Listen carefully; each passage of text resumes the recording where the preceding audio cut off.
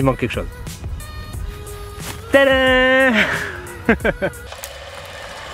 Alors ça y est, c'est enfin les vacances de fin d'année et pour l'occasion je vous ai préparé une petite liste de 5 films à regarder pendant les fêtes. Alors évidemment, qui dit fête de Noël dit amour, paix, amitié et bons sentiments, n'est-ce pas?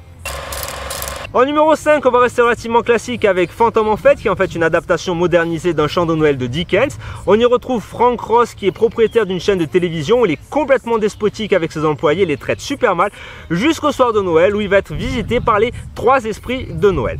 C'est avec Bill Murray, c'est bon enfant, ça respecte bien l'esprit de Noël, c'est assez drôle, donc ça se regarde avec beaucoup de plaisir.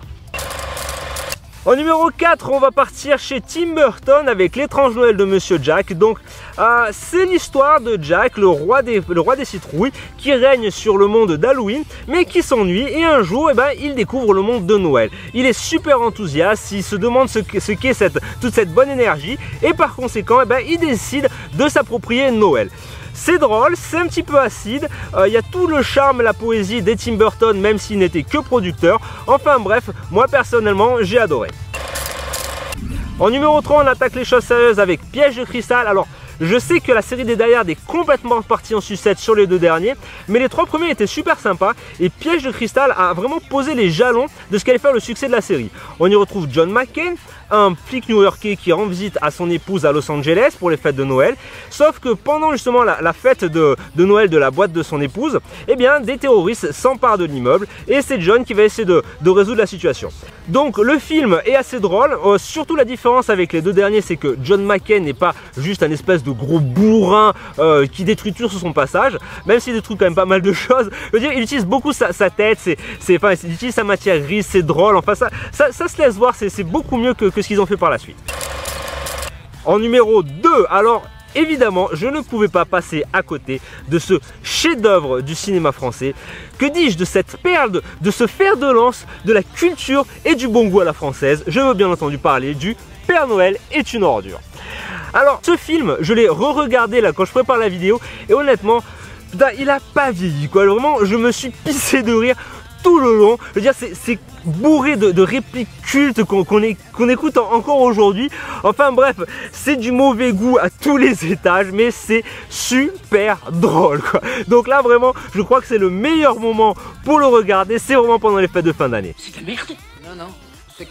Avant de passer au numéro 1, je voudrais faire une mention spéciale à un autre film français, 3615 code Père Noël. C'est l'histoire d'un gamin qui est fan de Rambo et qui croit encore au Père Noël, avec qui il pense qu'il a discuté à travers le Minitel. Donc si vous ne savez pas ce que c'est que le Minitel, faites un petit Google ou alors demandez à vos parents, vous allez voir, ça va être assez drôle. Et manque de bol, en fait ce n'est pas le Père Noël avec qui il a discuté, c'est avec un psychopathe qui va même tuer le chien de la famille. Donc c'est assez typique d'une vague de films français du début des années 90, dont on a eu aussi Baxter, enfin bref quoi. C'est sympa à regarder si vous le trouvez, parce qu'il est quand même pas facile à trouver dernièrement. Et en numéro 1, j'ai choisi un grand classique des années 80, maintes fois imité mais jamais égalé, je veux bien entendu parler de Gremlins. Alors l'histoire est celle d'un inventeur raté qui au cours d'un voyage d'affaires à New York décide d'acheter à l'arrache un cadeau de Noël pour son fils. Il achète un mogwai et le vendeur lui donne 3 règles à respecter. La première, ne pas lui donner à manger après minuit. La deuxième, ne pas le mouiller. Et la troisième, ne pas l'exposer au soleil. Évidemment, aucune de ces règles ne va être respectée. Et si les 45 minutes du film sont plus ou moins la mise en place, le reste est un pur carnage. C'est sadique, c'est kitsch, c'est drôle, c'est super dark, mais honnêtement, je considère que c'est le meilleur film à regarder pendant les fêtes. Voilà, c'était ma liste. Dites-moi dans les commentaires quel film vous allez regarder pendant les fêtes. Et puis si vous avez aimé la vidéo, lâchez-moi un petit pouce bleu, inscrivez-vous au canal. Et puis surtout, joyeux Noël et amusez-vous bien!